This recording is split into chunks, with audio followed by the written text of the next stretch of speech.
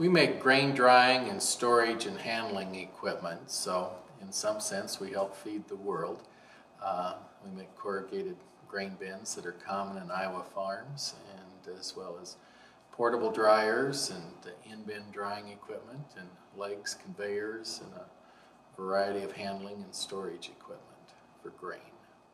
Primarily in the Midwest, where grain is grown, and the two things we're involved is drying and storing grain. Corn and rice, particularly, are two grains that normally need to be dried. And then you also have wheat that in the U.S. usually doesn't need to be dried, but overseas does. So you've got the drying aspect of it, and then the storage, because one of the great losses from the farm to people consuming food is the storage loss that happens. Our percent of business overseas has grown considerably. Now with the downturn that's happened a couple years ago, the international was affected more by that than domestically. In really the large sense, it hasn't changed us too much. It's still trying to provide the same products and the benefits to customers, but you have to adapt more to cultural expectations in these countries, and the key thing is getting matched up with distributors or salespeople that know how to fit your product into the other countries. There's two key skills. One is the technical skills, whether it's math, reading, use of machinery, technical devices, and the other is the people side of it, people's attitudes, their ability and willingness to work hard, to hustle, to try and do the best regardless of what job they're in. And they're very equally important, and we can teach some things, and other things are a little bit more innate within the person.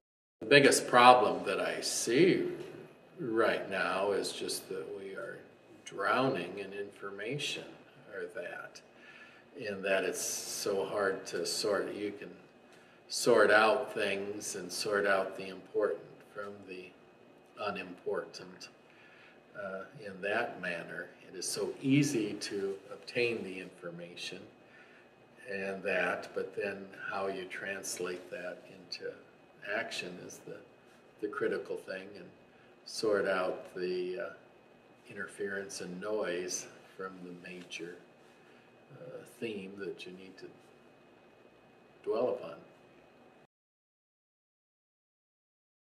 We've had a good pool of applicants just from the economic situation right now, and in Iowa's continually been faced over the years, and it's kind of a chicken or egg type thing. The companies say we need more employees, and the people and the graduates here from the state, whether it's high school or college, say we need more jobs here so that we'll stay in the state rather than move on. I know I heard a presentation from the Iowa state statistician or whatever, and said for the last century, Iowa's #1 export has been its youth. The thing that we see, the math skills and training for people coming here to work at our plant, the basic employees on shop floor, is math, being able to do basic math, reading tape measure. We find some difficulties, kids having problems with decimals. We use a lot, 9/16, and that confusing people, or fractions, 1/8 of an inch, that type of thing, and translating between decimals and fractions, and some basic measuring type things.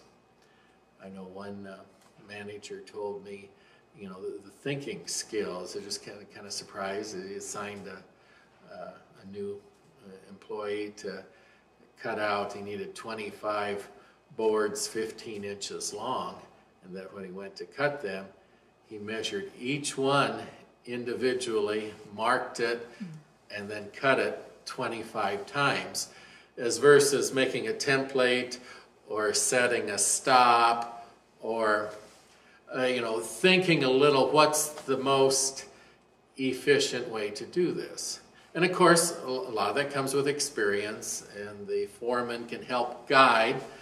But frankly, in companies and that, we're looking for people that just see and think and run and hustle on their own to do it the most efficient way.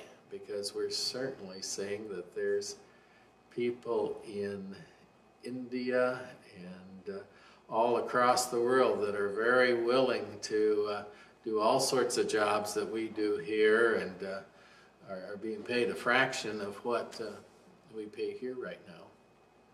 We were very startled. I just heard that one of our major competitors is now doing all their design work and quoting work from India now. And I didn't think it had come to our industry that. We certainly know in the telemarketing and the service industries of computers and many of these, but technical, that we're truly in a global competition, and we're finding more and more none of us are entitled to anything. We're going to have to keep working very hard, and hopefully the creativity that's always been a strong point of the American workforce can pull through, but nothing is there for to be taken granted of. Well, because it's always been this in our recent memory, like 20 years, we always assume that means the norm forever in the future.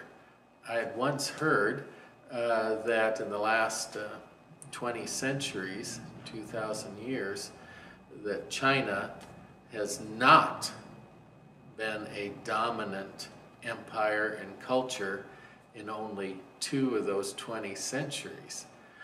And those centuries were the 1800s and 1900s, which we assume is the norm but we're certainly seeing, as the 20th century was the American century, that it appears that the 21st century will be the Chinese century, and the tremendous growth and the masses of people and the tremendous achievements. And we're going to have to run hard and work hard and use our minds, but I get a little concerned that the publicity and conventional wisdom is it's all creativity.